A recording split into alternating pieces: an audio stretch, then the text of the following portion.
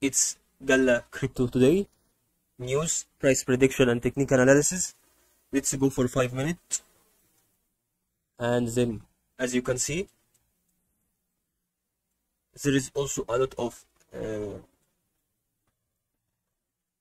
things that is not clear. So now it's clear for us, and it seems that this part of wave, it can be visited through trend line, and this is a trend line which it should be parallel to the trend line from the top, and we will have to maximize this chart so we can explain it more.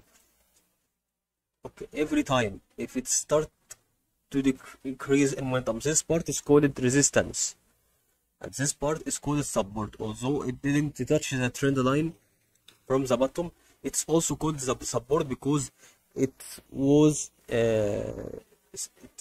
it seems that it's being rebounded on air by a trend line.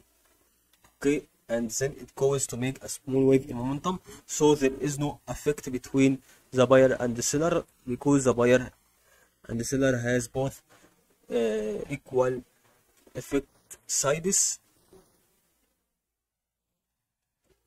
And also here,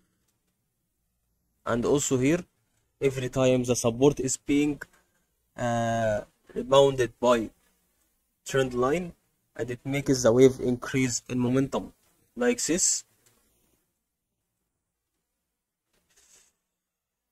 until it made a huge increase in momentum, and it may be rebounded, or it goes to go through this trend line and be destroyed, and it goes to increase in momentum.